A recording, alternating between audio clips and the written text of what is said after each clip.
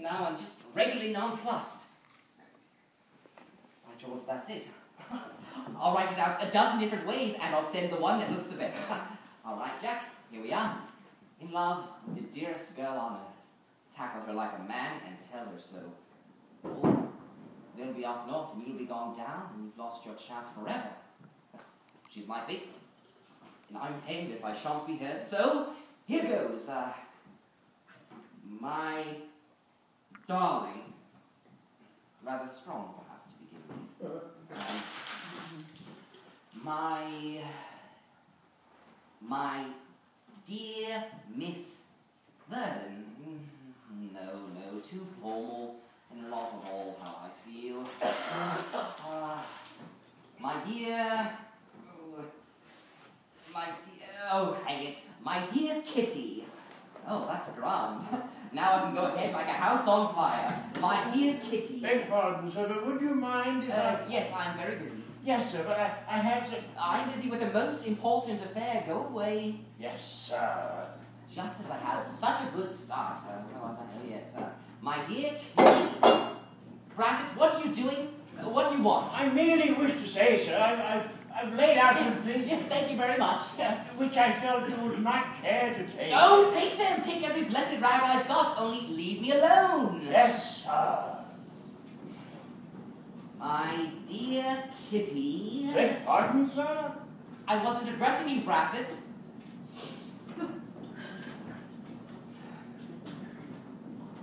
My dear Kitty. I say, if you don't clear out, Oh, it's you, Charley. What is it, old chap? nothing, Jack. I won't bother you if you're busy. Oh, no, it's that fool Brassett. What's he doing? Only bagging all my things and worrying me like old Harry. Well, I'm trying to write a most important letter. Well, But don't mind me today. I'm nervous and nagging and nonplussed. so am I, Jack. Why? Well, I've been trying to write a letter too. Oh, really? A letter to whom? To Miss Spettigue.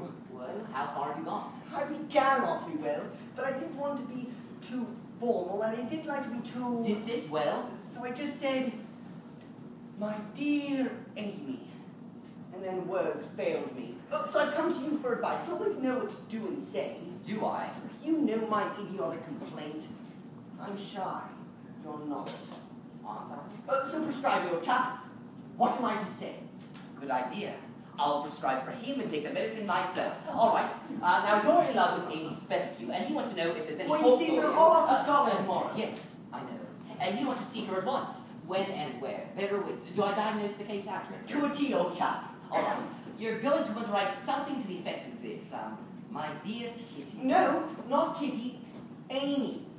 Oh, yes, of course. What was I thinking?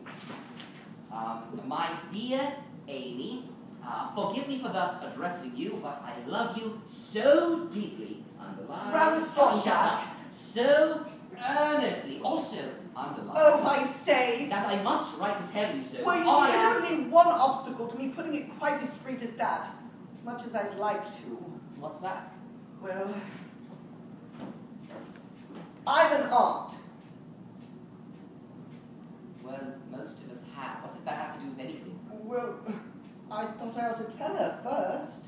If you're going to drag an aunt into the business, you might as well wait till they get back from Scotland. Why? Do you know how Auntie is when she gets involved? No, I don't. That's just it. I don't know her. I've never even seen her. Well, then we won't be too hard on that, Aunt. She hasn't interfered with your affairs up to now. No, except to come to find out that I'm an orphan and was sent to Eton and to Oxford. And now my guardian writes to me that she's coming this morning by an early train and will take luncheon with me at 1 o'clock. And you've never met her? No.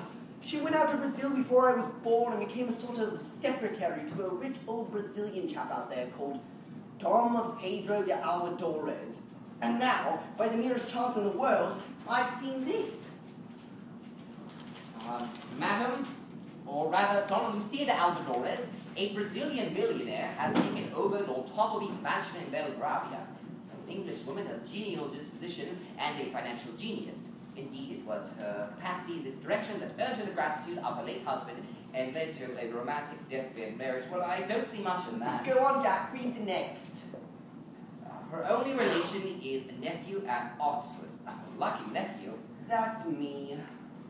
My George, Charlie, this is a startler. And you say she may be here any minute. I've made every train up till now. We shall arrive by the next, just in time for lunch. I know, it's a bore, and I wanted to write that letter to Amy. But I don't know so much about that. It's awfully difficult letter writing, fearfully complicated. Why? Well, I've no people or anything. No people! With an aunt like that! I've no reason to expect anything from her, more than she's already done for me, for which of course I'm grateful and all that. But I wanted to meet Amy. I thought you were making a good idea, Charlie. Really, Jack? You write it down, I'll copy it down. Oh no, not for you, for me. Oh, for both of us. You're gone on Amy, and I'm in love with Kitty. Really, Jack? Oh, madly. Worse than anything I've ever taken up. Even cricket. I was writing to tell her so when you came in. There's the letter. I'm so glad. What's your idea? A paying letter writing. We'll have a luncheon party for your aunt, and then tea afterwards in the garden. In the garden? Oh, yes, I'll give you. But my rooms are so small. Oh, never mind. I'll lend you mine. Brassett shall see to it. Brassett!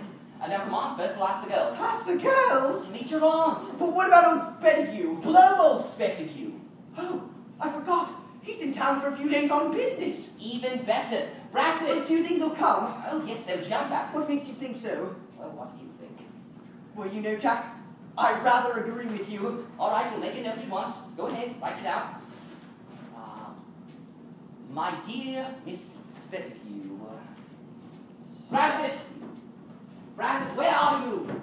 Brassett! Here, sir. No, I'll get someone to take a note to Mrs. Spettigue at once. Yes, sir. Yes, Jack, I've got all that.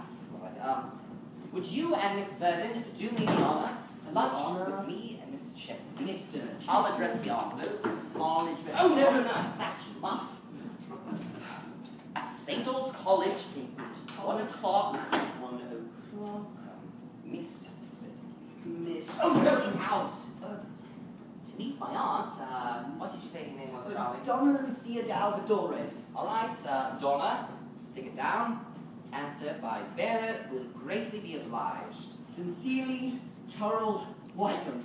Jack, you're a genius. It's a glorious opportunity. They'll be off to Scotland. And we're off down. We shall have them all to ourselves. The messenger, sir. Oh, give him that and tell him to look sharp. Yes, sir.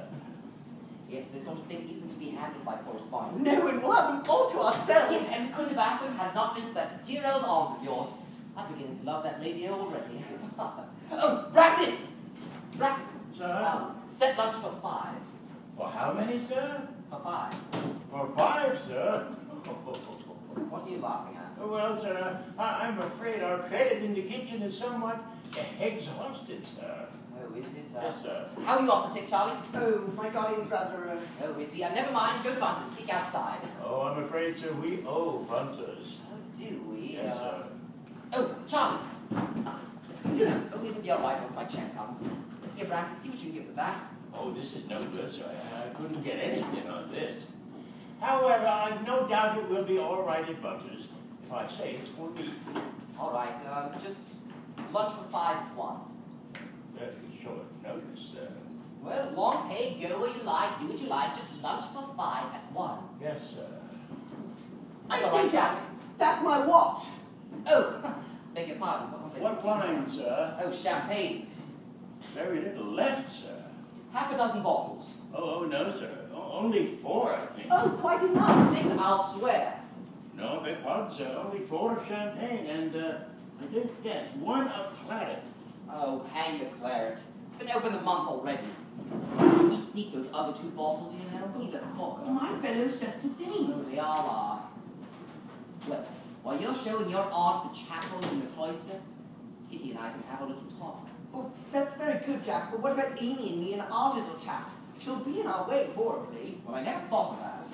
She's very good as an excuse to get the girls to come, but by herself, she'll be an awful bore. She'd be worse than that. She'd be a brute of a nuisance. What shall we do? Well, Napoleon went over the Alps by horseback, and I went under there by train, so there's got to be a way around this. But how? Couldn't we get someone to meet her? Oh yes, someone that we can depend on. But whom? Brassett, we can have him do it. He's a pompous sort of chap and as awful as a culture. Yes, that's a He very dressed up like good a idea, dog. Johnny, but I don't quite think that's going to Oh, work. no, we should want him to wait on our table. Yes, of course, so we shall. Oh, there's Freddie Peel. Oh, he's such a cynical chap. Oh, he neglect your aunt. I didn't want to make love to our girls. By George, that's it. Babs! Fanny Bag will have him do it. Of course, why didn't we think of him before? He's a jolly smart chap and will keep your aunt in a rattling good humour. Brassett, Sir? go to Lord Fancourt family's rooms, send him our compliments, and tell him to meet us here at once. Yes, sir. And tell him it's very important. Yes, sir. Yes, and very immediate. Yes, sir. And while we're back to do the gooseberry with your aunt, we can have a chat with the girls. By the by, Jack, have you noticed something about Babs lately? Ever since he was so ill and went off to the Mediterranean? I've noticed he's jolly hard up. I fancy from a few hints he's dropped me, he's a bit hard hit himself. What? Babs in love? Yes, and if I'm not much mistaken, he's as soft-hearted over girls. As we are, all the better. He'll feel for us. He'll see the necessity of keeping your aunt well out of the way. By George, Jack, you'll be Prime Minister one of these days. His lordship's compliments, sir. He says he can't come. He has a luncheon party, and could you lend him a few bottles of champagne? Lend him a few bottles of champagne. Yes, sir. Full of all the cheap. Who's he coming? Well, probably Freddie Peel and a whole lot of idiots like himself. They'll be howling comic songs all afternoon. Oh, yes, it'll sound awfully bad, won't it? Must. Brassett late for 6. Oh, what shall we do? Well, we must make him come to us. We mustn't let him ruin our plans in such a selfish way. Brassett, tidy up my room. Put the champagne on ice. Yes, sir. Come on, Charlie, come on. 1 o'clock.